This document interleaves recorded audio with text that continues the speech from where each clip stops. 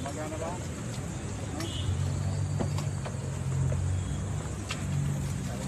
Ay, punta baliktad tayo. Dapat doon tayo sa loob eh. Susi.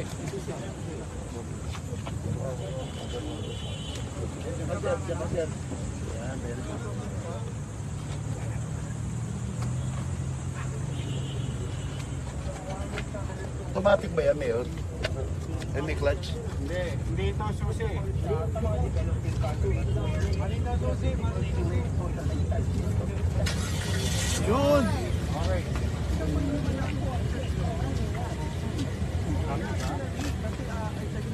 Hindi ko na sabi ng pwede ko na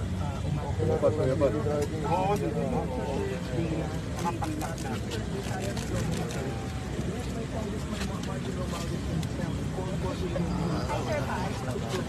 Birthday ah. Sampun yata yun. Meron pa nga ako mag-gadget.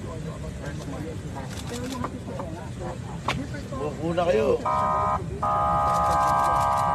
Pat, konti pa tayo.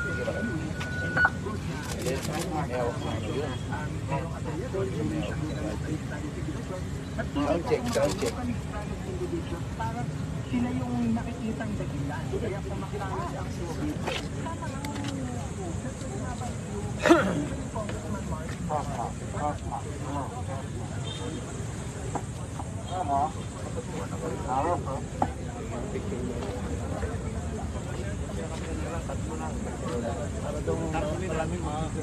Yun, very good.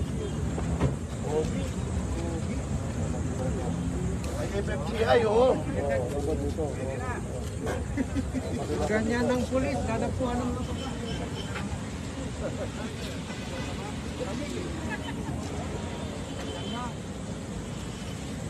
Panalo. Thank you, Henry. Galing.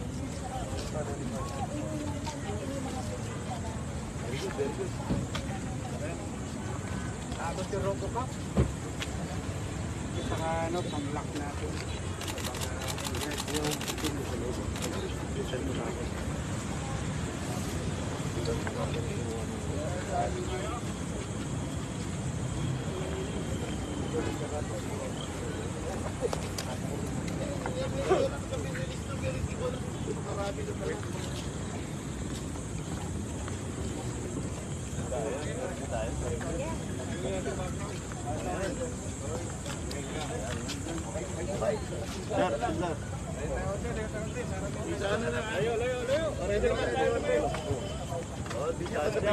Ready. Pisahan mo. Pisahan mo, Sir Pat. Kapungat. Ano po yan? Ano po yung... Mayor, at tanong lang po, ano po yung sasakyan na yan? Pakipaliwanag.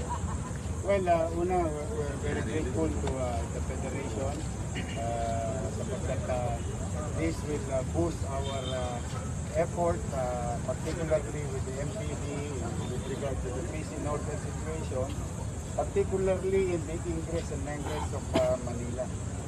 Mas madali tayo makaka-responde, saka machochok natin kung sakali may insidente sa Manila, hindi sila basta-basta makakalabas. So, at the same time, yung mga presinto will be empowered because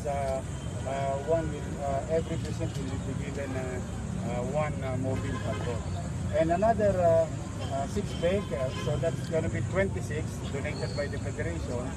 The 6th vehicle is a tactical vehicle.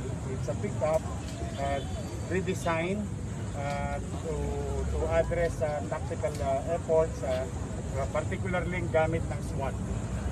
And it will come in coming days. The coming days. Total po, ilan po lang? Bali, 20 mobile cars and 6 tactical vehicles for the SWAT.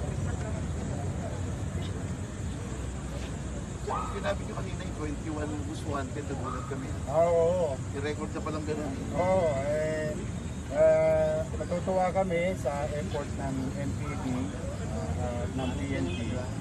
Kasi siyempre, sharing of information na with the regional office and the district office. We're very happy and glad that 21 individuals were out of streets of Manila and now in their respective jail in every precinct. These are top 2, top 3, top 1, top 8, up to top 10 individuals who committed heinous crime. And some of them are wanted. Ibig sabihin, sentensyado na, nakawala pa. So, mga lahat yan nakalawit ng MPD.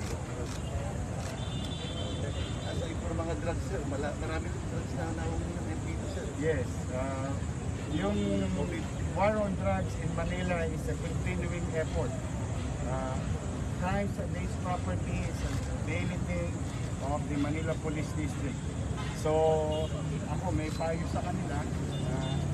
Una, itigil na nila yan. Kung di man nila matitigil yan, don't do it in Manila. Talagang we'll go after them. As you all know, for so many instances, even up to Palawan, nakakalawit namin. Minsan nagtatago sa ibang probinsya, nakukuha namin. Ngayon, ako naman, kung halimbawa sila'y nangangamba dahil gusto na nila magtago ng buhay, gusto nila sumuko, sumuko na lang kayo. Dahil tingin ko mas magiging ligtas at least mabibigyan kayo ng pagkakataon na ipaliwanag ang inyong sarili sa korte sa mga krimen na inaakusa sa inyo. So I would suggest na sumuko na lang sila. Mayor Gan, ano pong tulong na magagawa nito sa mga kapulisan? Police visibility and reaction time will be swift because these vehicles will be made available strategically in our precinct and in our main station in Manila Police District in the United Nations. Ano masulgarin ito? Hindi naman, so far ginalulugod ko naman sa NPD talagang ibang uri ngayon ng NPD. Natutuwa naman ako. Saka I'm happy that the director of NPD is also from Manila. He's from Tondo, si General Miranda. So he knows the in and out of the city and chances are he knows also the habits of a particular geography and he knows also the demographics of that particular geography.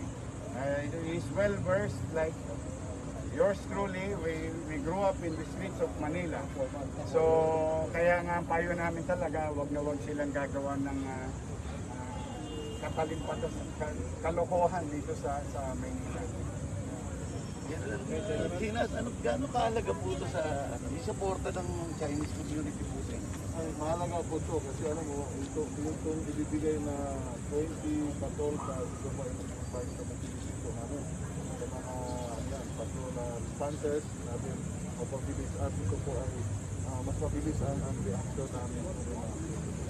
Salamat po kami sa Filipino Chinese Chamber at of course kay City Mayor ng Maynila at sa lahat ng mga sa kapulisan, lalo na sa Thank you. Thank you. Thank you sa inyo. Ingat kayo.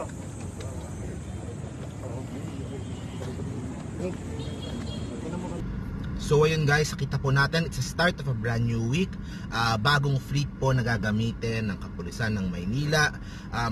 Tuloy-tuloy lang po yung pagpapalakas ni Yorme ISKO para po sa peace and order sa Maynila. Kahit po sa panahon ngayon, panahon ng krisis, wala pong pwedeng magsamantala. So kailangan pong palakasin yung pong kapulisan para po masawata yung pong mga gustong gumawa ng mga kalokohan tsaka yung mga tulongges po dyan. So tuloy-tuloy lang po yung tutok ni Yorme ISKO sa mga problema sa Maynila, hindi lang po sa pangkalusugan kundi po sa pangkalahatan. So guys, thank you very much po. See you po sa next video po natin. Pilipinas, God first. Bye bye guys.